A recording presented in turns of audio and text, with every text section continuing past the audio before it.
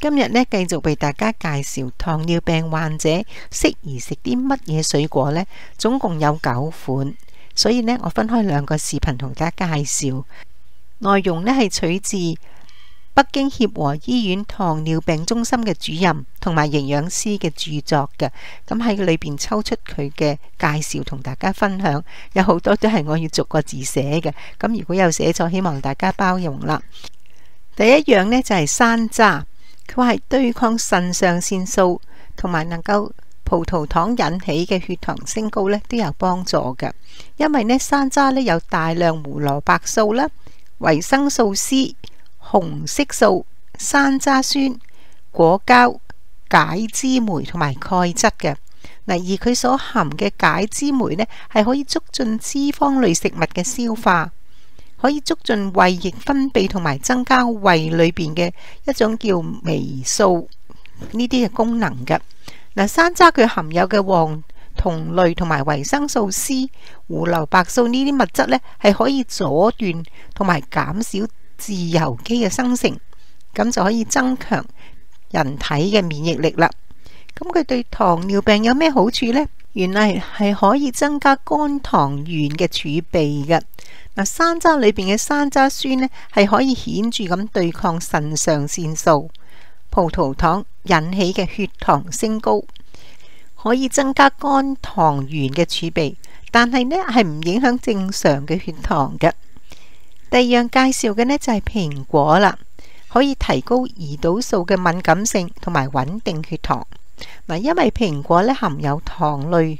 膳食纖維、維生素 A、C、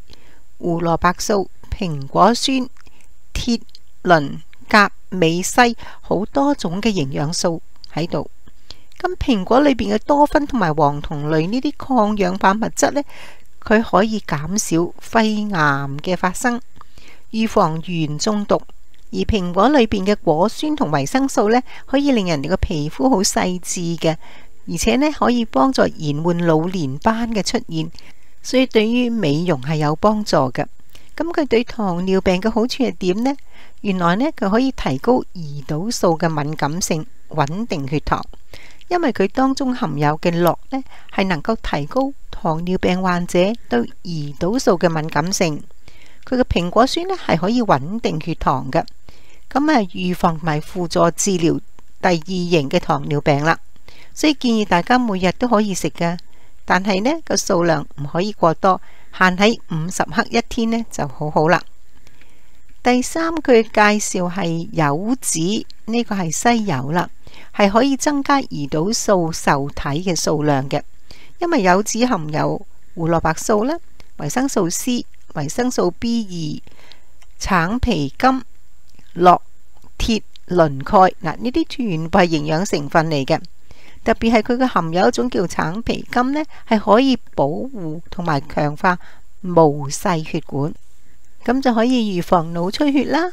而柚子嘅果膠呢，唔止可以降低 LDL 即係低密度脂蛋白嘅膽固醇水平，而且呢係可以減少動脈壁上邊嘅損壞程度嘅。咁對糖尿病有咩好處呢？原來係可以增強胰島素嘅活性，減少胰島 β 細胞嘅負荷。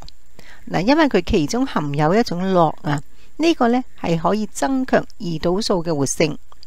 就增加咗胰島素受體嘅數量啦。